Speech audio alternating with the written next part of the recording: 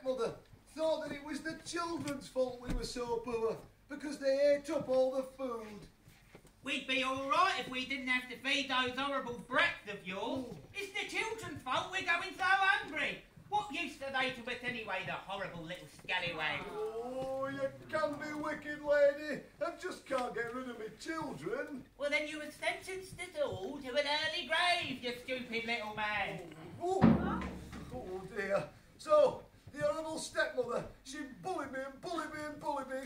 She came up with a nasty plan to get rid of the children, and she made me do it, or else. Now, come here. Here's the plan.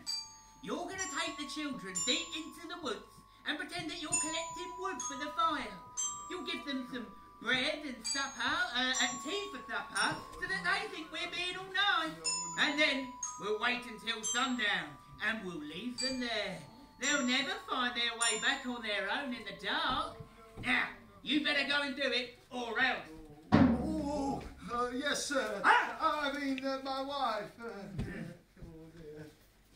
But little did they know that young Hansel had heard every word. I heard every word. And he immediately told his sister Gretel everything.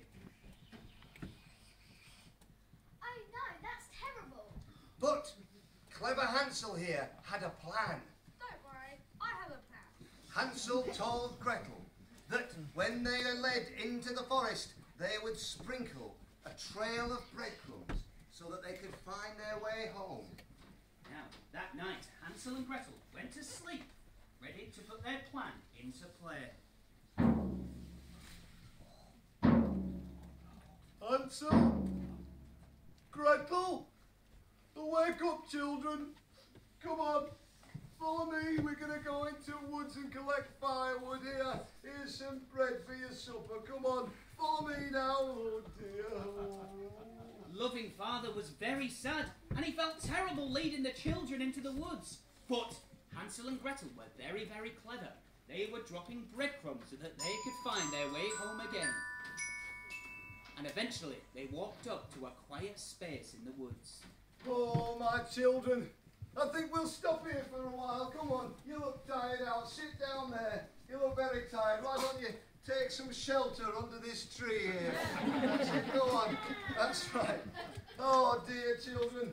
I'm going to go off and collect firewood by myself, all right? Oh, my children. I do love you, you know. Oh, I can't do it. I can't do it.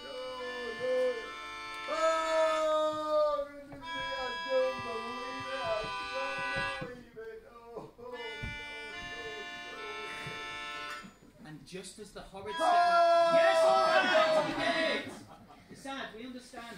And just as the horrid stepmother wanted, the loving father had left them all on their own. But by this point, it was far too dark for the children to see the breadcrumbs. So they decided to sleep until morning when it was light enough. But as the night drew in, the horrible birds and creatures of the forest started to make a noise. So that's you, Mum, let's hear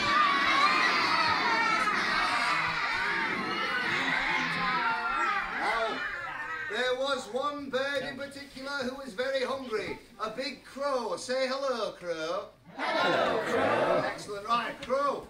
The crow flapped around the forest and ate up all of the breadcrumbs that they'd left behind. Look at the crow go, look at that. Fantastic. Oh, careful.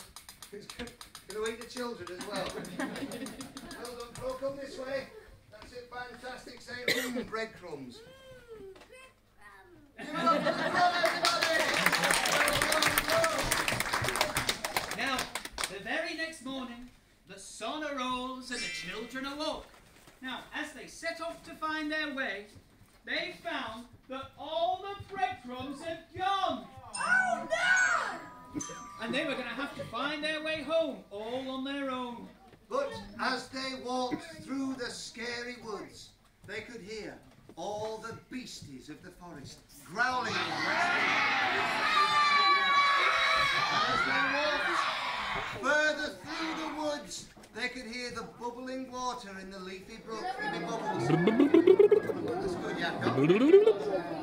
Now, as they were getting very tired, they thought it was all over. So they sat down in the forest, feeling very lost and scared. But just as they were sitting there, a strange smell started to waft past their noses.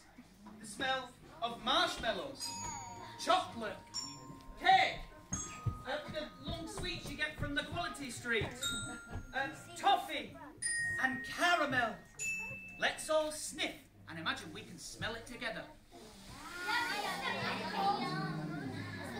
The children got up and followed the smell. It was then that they saw the most beautiful house. The walls were made of gingerbread. The chimney was made of licorice. And the windows were made of sugar.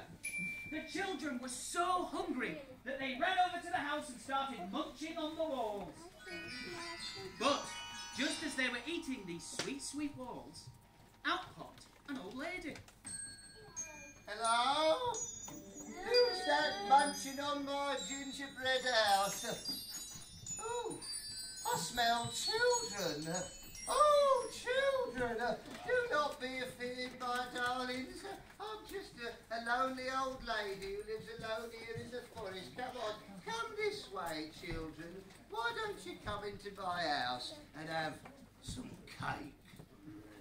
So, young Hansel and Gretel followed the old lady into the house and sat down to have some cake. That's it. Now, my darlings, I'll just bring you a cake here. There we go now. You'll have to forgive me.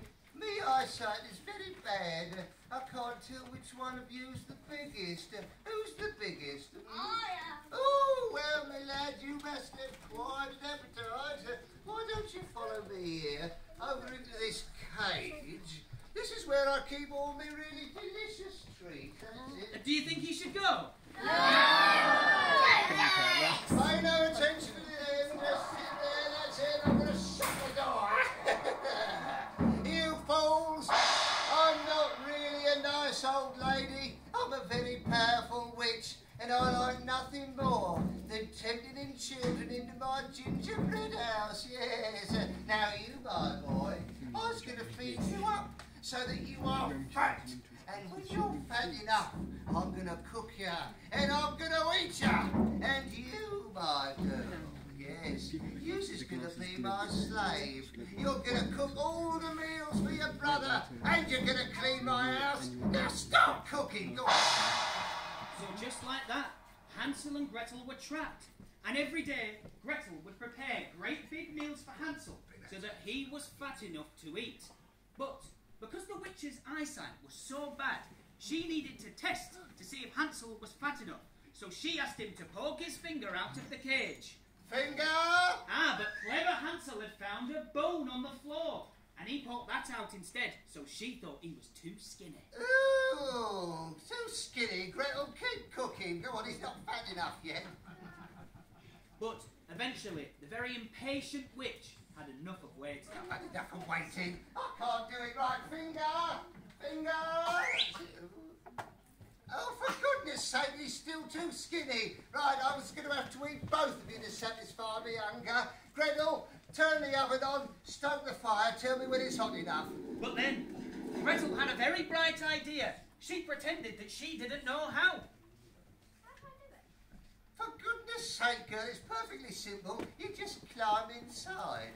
Can you show me? For goodness sake, right, look here. You just open the door, turn it on, climb inside like this. And just like that, Gretel was as quick as a flash, and she pushed the witch all the way in the oven and closed the door. I'm melting! I'm melting!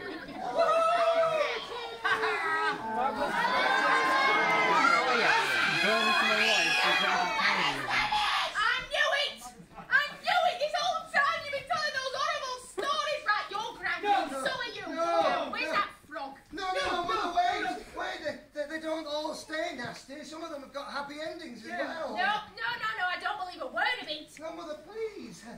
honestly, the art of good storytelling, it's how you get to the part of good overcoming evil. Isn't that right, everybody? Yeah! Exactly, and there always has to be a journey in between, and, well, sometimes it will be a bit disgusting and scary. Isn't that right, everyone? Yeah! I tell you what, Mother, grab yourself a slice of cake, go and have a seat here with our friends who have gone, and enjoy the rest of the story. Gretel quickly fetched the keys and released her brother. That's it, release the brother. And they were free. 3 cheers for Hansel and Gretel, hip hip! Wait! They were still lost in the woods. How on ever would they get home? I knew it! You told me it was a nice story, but now there's 2 children lost alone in the woods. I can't Yes, all right, Mother. Story's not finished yet. Hansel? Gretel? Oh, where are they? I've come looking in the woods for them. I couldn't go through with it. I've had to leave that nasty ex-wife of mine. I've come looking. I thought they might be eaten by beasties and things. You haven't seen them, have you? Oh, my goodness. Oh, my children, come here. Come here. What's that? Fluffy bread. Oh, dear. Come on, children. Go into the middle. Do you know something? I've left that nasty stepmother of yours. You'll never see her again. I'm so sorry. Will you ever forgive me? Yeah. Oh, good. Thank you. High five. High five. Oh, come on. Let's go home. That's it. Go upstairs. And they lived happily ever after. Hip hip! Hooray! Hip hip! Hooray! Hip hip! Hooray! You know what? That was nasty, horrible, and quite wonderful tale, actually. And not see, we told her. You know what? I thought you were teaching this lot all sorts of animal things. Oh, well, actually, we did teach them something. We learned a song at the beginning. Right, everybody, let's finish our stories with the song that we learned. Actors, we need everybody We need our back on actors stage. back on Come stage. Stay on the stage, you're the stars. Where's the other actors gone? Quickly, we need you up on the stage, that's it. Come this way, watch your step. Whoa, he's fast, that's it. Come this way, Crow. That's it, perfect. Where's the other one? Come on, quick. Fantastic, that's it. Up on the stage, well done. Perfect, right, okay, here we go. Do we know it? Ready? Eggs and bacon, here we go after 4. 1, 2, 3, 4. Bacon, bacon, bacon, bacon, bacon,